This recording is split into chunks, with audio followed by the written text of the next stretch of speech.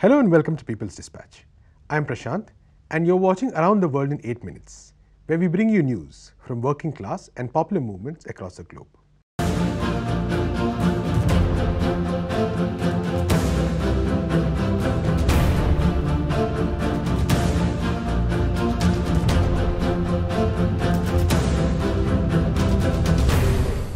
At around 9 a.m. on Thursday, May 16th, police illegally broke into the Venezuelan embassy in Washington, D.C.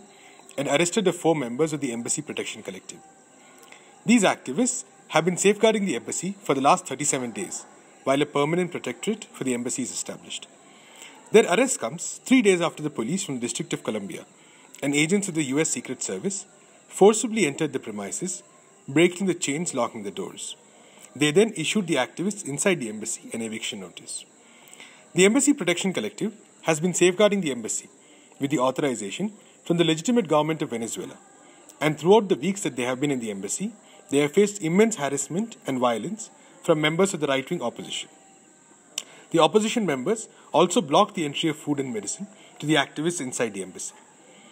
The arrest of activists has been denounced by social movements and organizations across the globe, as well as members of the Venezuelan government.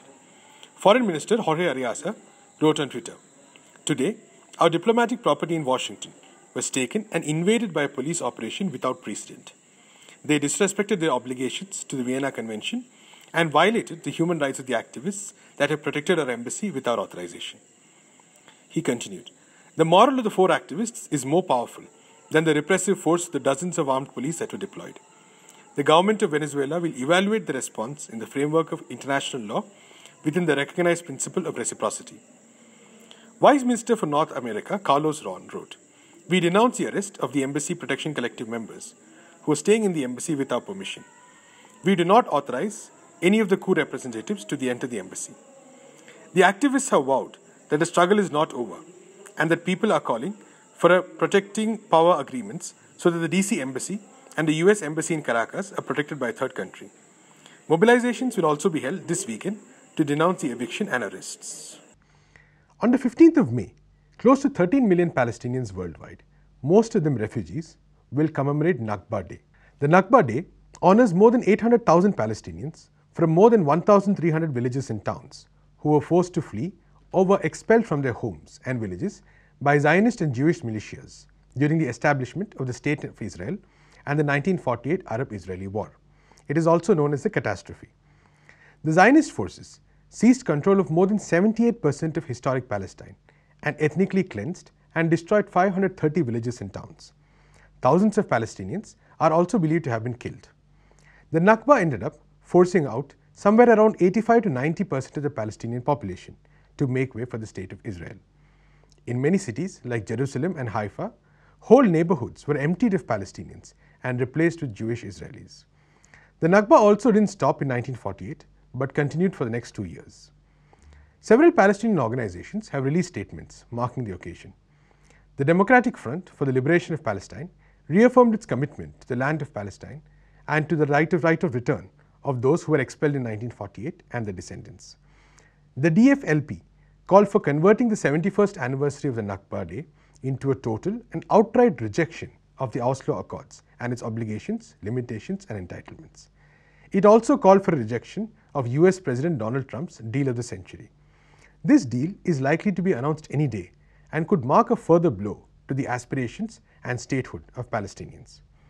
The Palestinian youth organization, Voice of Palestinian Students, called out Arab countries that are trying to normalize relations with the Zionist entity Israel and are being strong-armed by the US into accepting Trump's deal.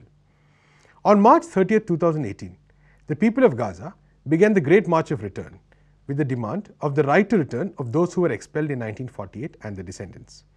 These protests were met with heavy repression by the Israelis. On May 15, 2018, the day when the US Embassy in Israel was shifted to Jerusalem, Israeli soldiers killed nearly 60 Palestinians and injured around 1,100 people. More protests are likely to take place at the fence dividing Israel and Gaza today too. In our last story, we take you to Colombia, where more than 50,000 people hit the streets of the city of Bucaramanga in the department of Santander in defense of water and the Santurban Paramo ecosystem and against the mining project of the Sociedad Minera de Santander Minesa on May 10th. Minesa is a gold mining company of which the United Arab Emirates is a majority stakeholder. The Committee for the Defense of Water and the Santurban Paramo gave the call for mobilizations. School and university students, workers, activists and trade unionists from all sectors took part in the mobilization. The protesters marched with banners and placards that read, "No to mining, less gold and more water, water is gold and water is a right, not a business." Many marched with blue and white balloons wearing t-shirts that read, "Our gold is water," and several participants had their bodies painted. In Colombia, nearly 2 million people rely on the Santurban Paramo for their fresh water supply. The Paramo, the high-altitude forests and wetlands, absorb moisture from fog and are therefore a natural source of water.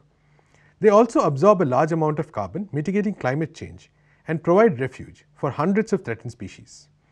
The land in and around the Santurban Paramo contains gold and other minerals. Gold mining activities in its vicinity will be disastrous as it would lead to the discharge of large amounts of cyanide, mercury and arsenic, polluting the water coming from the Paramo. Recently, on May 2nd, the Colombian Lower House of Parliament approved the new National Development Plan, PND, which was fiercely criticized by vast sectors of the Colombian society for its anti-people policies, as well as for focusing all development on the extraction of natural resources. Although the PND facilitates fracking and mining activities in Colombia, it remains to be seen if the neoliberal government of President Iván Duque will grant the required license, putting the country's ecological system at a serious risk. That is all for this episode of Around the World in 8 Minutes.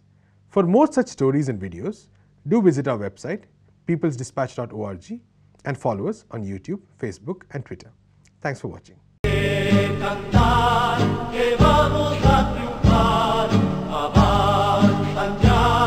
Bandera de unidad y tú vendrás.